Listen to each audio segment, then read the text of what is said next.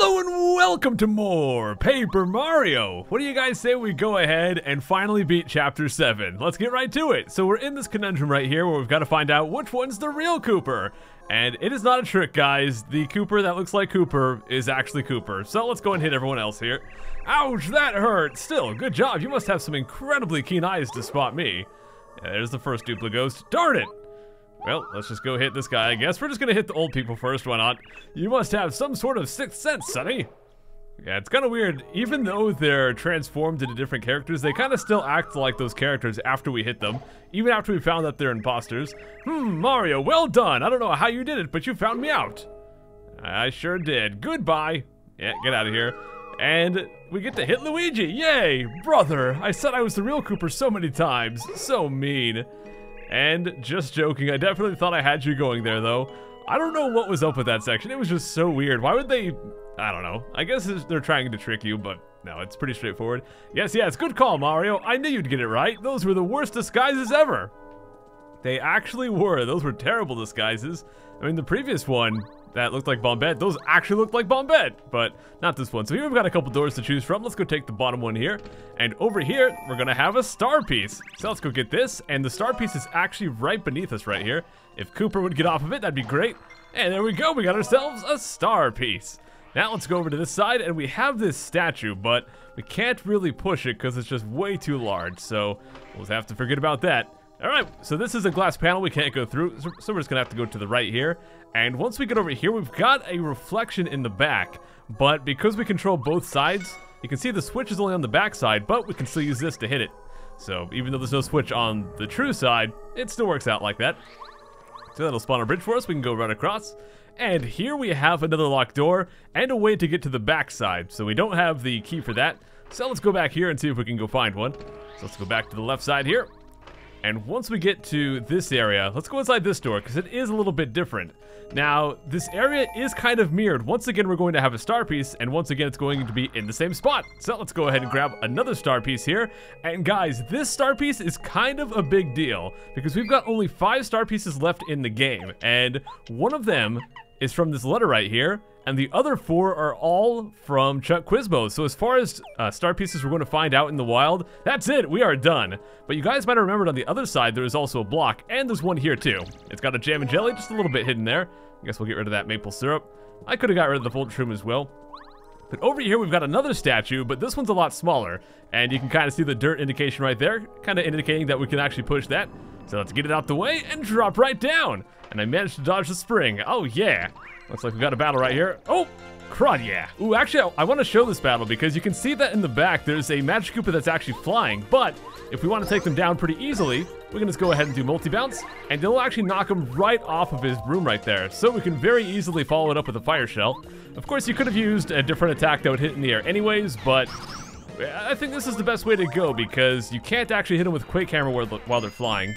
Maybe you could have done like a power bomb with Bombette and that would have knocked him down and then you could use Quake Hammer, but I figure you might as well just multi-bounce. So let's grab some coins and let's keep going.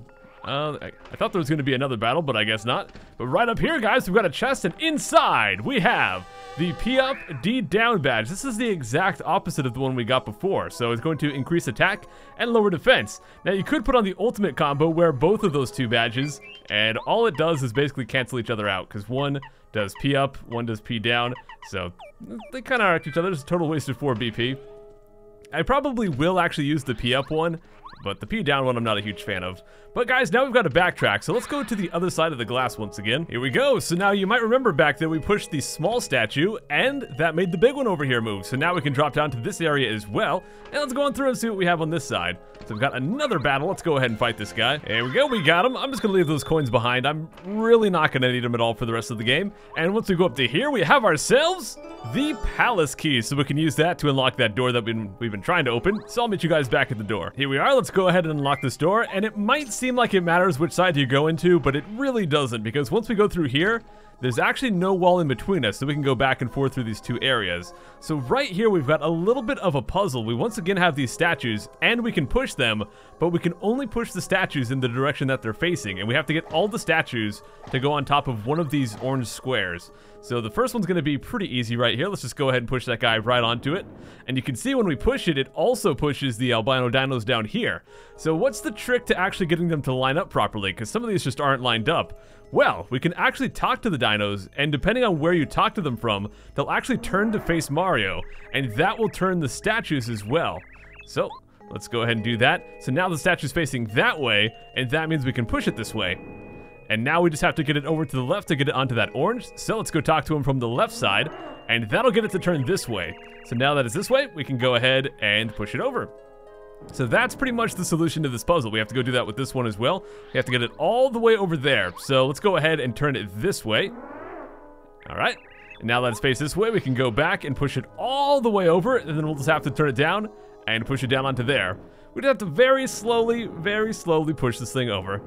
All right, there we go. So now let's go go talk to the guy. Now you gotta keep in mind, they're kind of reversed. So to get the statue to face down, we have to talk to him from the top. So let's go talk to him from the top.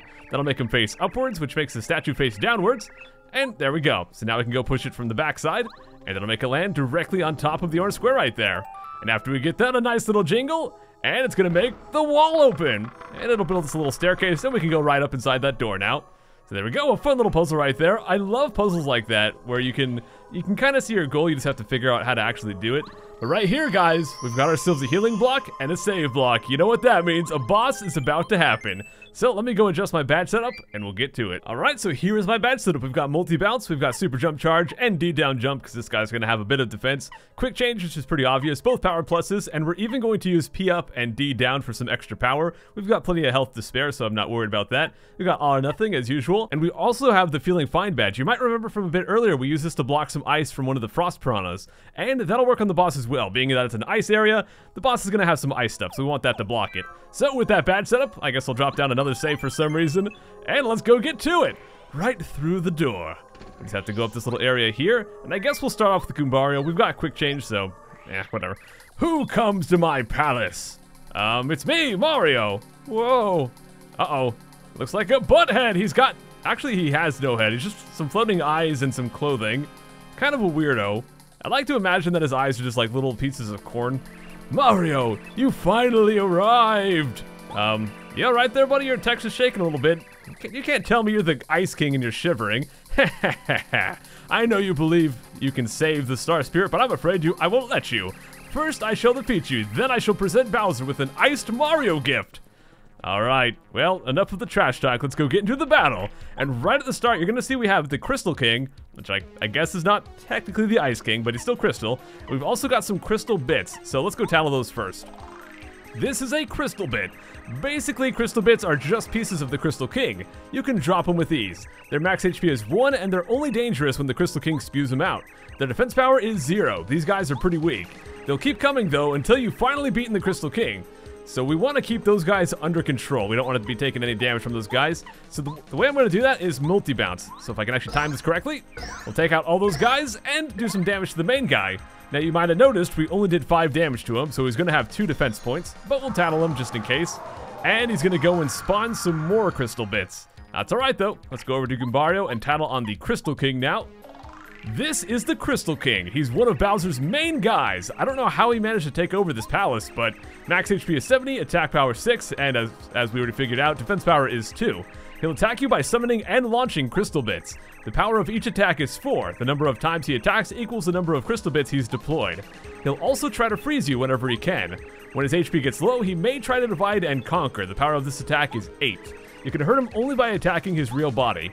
If you don't know which one's the main body, you should attack all of them. Pretty brilliant, eh? So yeah, attacking the main body and all that, he's talking about specifically when he divides and conquers. Don't even worry about that for now. Let's just go do another most bounce to take these guys down.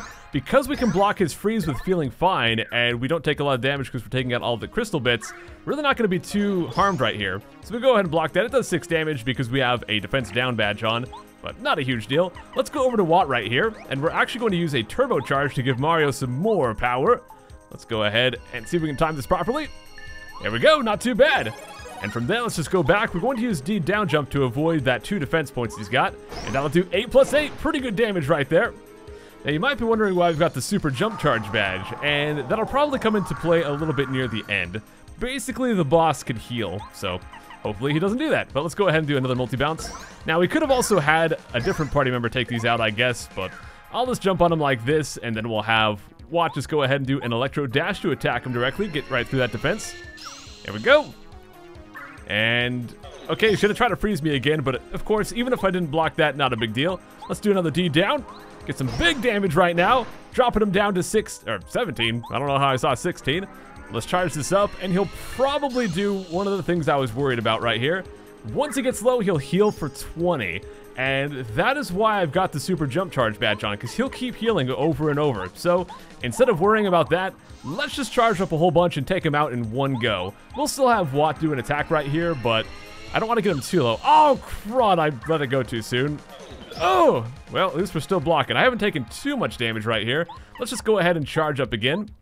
And I think what I'll do is I'll have Watt attack one more time, and then the next turn, Watt can charge up Mario and he can finish him off. I think he's charged up enough to take him out here. And it looks like, oh, okay, change of plans right here, guys. This is the divide and conquer that we're talking about. He can do it in the air, or he can do it on the ground. This time he decides to do it in the air. So the way we're going to deal with this is just use an attack that hits enemies in the air and hits all enemies. We could do that with Bombette's Mega Bomb. We could do it with Parakarry's Air Raid, or we could do it with Lackey Lester's Spiny Surge. We're just going to go ahead and use Parakarry here. So let's have him go ahead and do Air Raid. And I think this will knock him down low enough. We might be able to take him down with the D down jump from this point. So that is the real one in the back there. It's going to knock him down to 22. And let me see if we're charged up enough. I think we are. Yes, we're doing 26. All right, guys. And that's going to be it. The Crystal King is defeated. And with that, Chapter 7 is coming to an end. Oh no, the last Star Spirit. King Bowser, forgive me. And off he goes, exploding into some sparkles. All right. Oh boy, we've got another little sparkle of our own right here. And that's going to be the last Star Spirit in the game, guys. We are so close to the end right now. This is awesome. Well, actually kind of not awesome. I wish the game was a bit longer. It's got a pretty good length to it, but I'm just kind of sad we're getting so close to the end. But we've got to do it, guys. Let's go over, grab ourselves a card right here, and along with that is going to be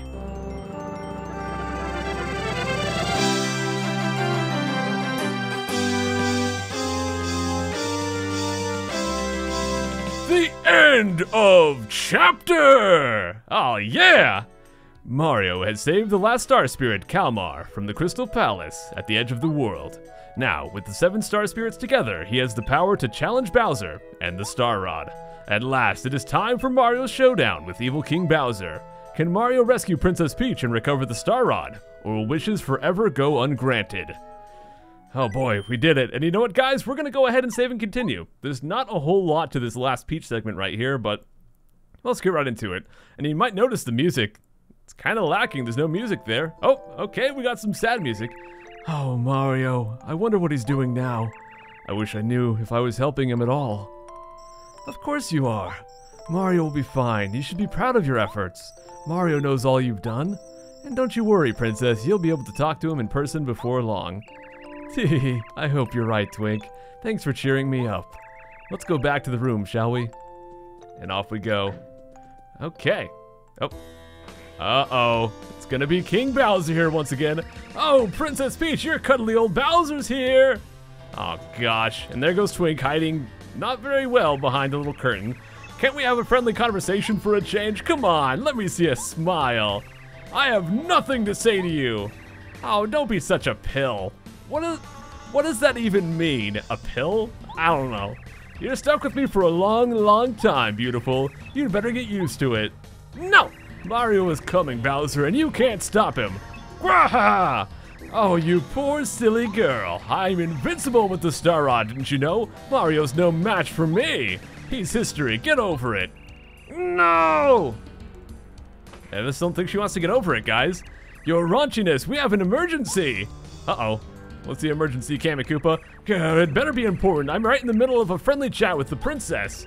Mario has now saved all of the Star Spirits. There is a chance he could come here using their power. We must make ourselves ready in case he shows up. What? Mario! Okay, listen, Kamikoopa, send everyone to their posts. We'll ambush him the second he enters my castle. Uh-oh. Princess Peach, why don't you come with me to watch? You can have a front row seat to see Mario get crushed. Hopefully Twink will come and tell us about the ambush.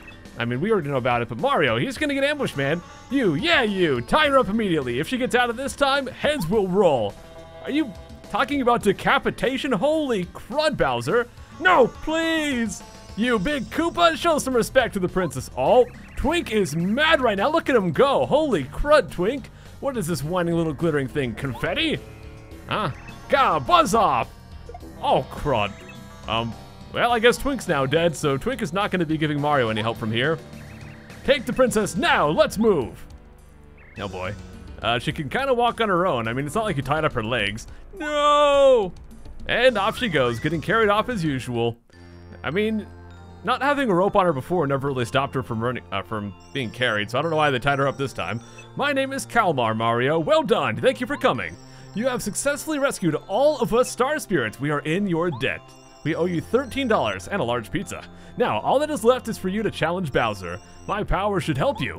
To bring back the Star Rod, to beat Bowser, to bring peace back to the Mushroom Kingdom, and to save Princess Peach. Can I borrow your mustache? I mean, I guess it's not as good as Mario's mustache, but I could go for 2 of them. Mario's star energy goes up to 7, the most we can ever get.